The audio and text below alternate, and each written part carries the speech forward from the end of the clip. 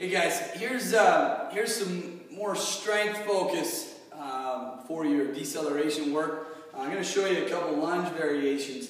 The first one is what I call an iso catch. Okay, so athletes, you're going to drop to the bottom and catch very quickly with not a lot of squish at the bottom. Looks like this. And then we pop back up. Again, it's down and pop back up. Now, same thing can happen frontal plane. I go lateral lunge and back up. I fall into it and back up. Transverse, same thing, you get the point.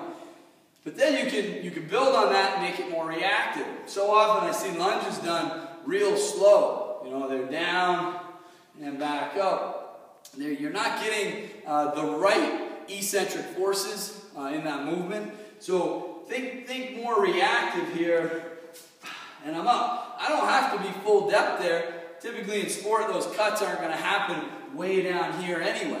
Okay, so again, I'm here, back up, lateral, change the plane and go. Okay, transverse and get back. Don't worry so much in those reactive movements about how perfect the lunge looks. Okay, and just think about hit and back up. Okay, be quick on that rebound.